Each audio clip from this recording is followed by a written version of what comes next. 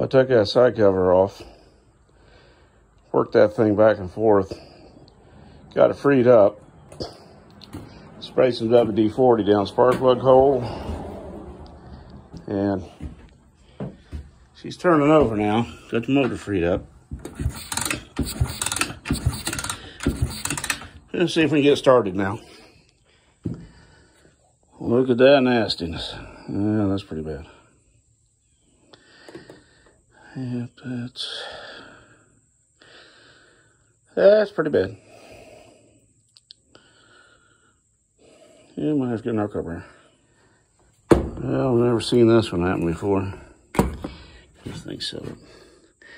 That little pin support is broke clear off. So, definitely gonna have to get an arc carburetor. Got a new carburetor from Amazon. Got it from Amazon this time, safe shipping charges. Got a carburetor. Came with a filter, spark plug, outward, fuel lines and filters.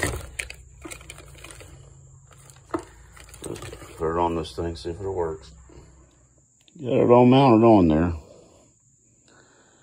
Gotta make sure you get a left-hand choke one of these dirt bikes, because the exhaust on the other side. Just hook the gas line up here. I got that little gas tank thing we'll hook up to it. We'll see if it'll start. Seems like she's working.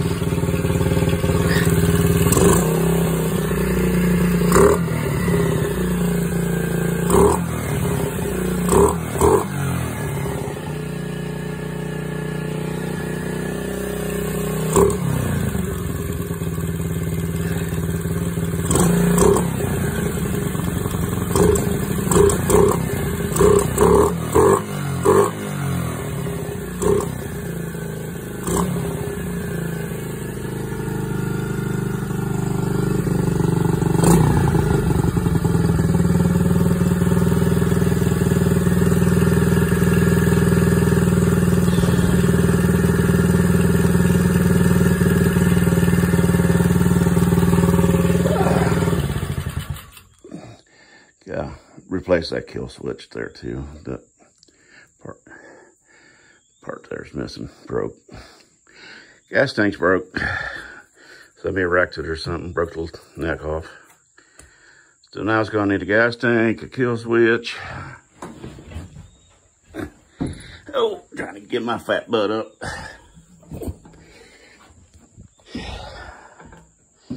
And brake lever's broke.